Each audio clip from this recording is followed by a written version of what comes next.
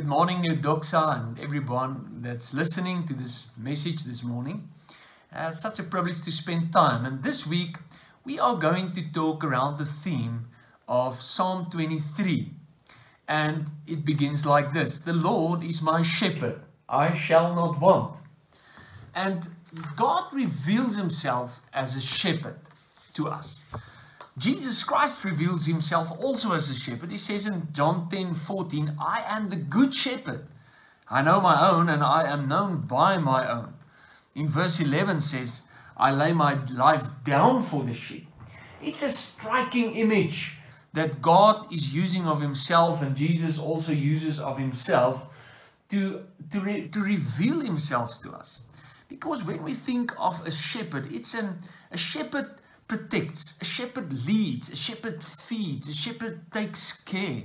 And it brings security to us when we think of God in that way. And that's why probably this psalm is one of the most famous psalms in the Bible. But this week, we are going to change the theme a little bit. Have you ever thought of yourself as a shepherd?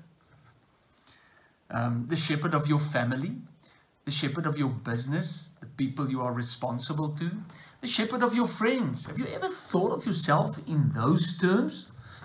Do you know that the word pastor means shepherd? And 1 Peter 5 verse 2 says the following: shepherd the flock of God among you, not out of compulsion, but willingly. So we need to know that we are also shepherds. When Jesus restored Peter in John 21 and also called him to be the leader of the church, he said, do you love me? Verse 15. And then he said, feed my lambs.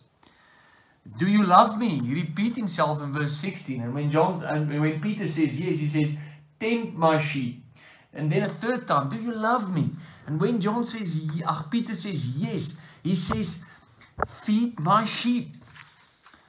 This is so important to take note. When Paul talked to the Ephesians, probably for the last time, he says, for I know this, that after my departure, wolves shall enter amongst the flock, and will not spare them. You need to tend the flock that you are responsible to. You need to protect them. You need to lead them. You need to feed them.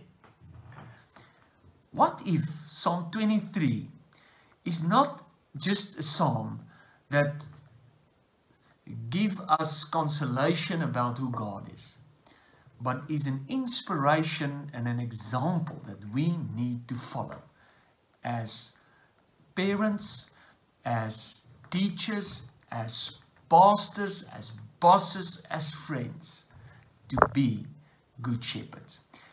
May you have a week where you are a shepherd. Let's pray together. Dear Lord Jesus, thank you that you gave us the example in Psalm 23 of how to be a good shepherd, and help us to follow your good example.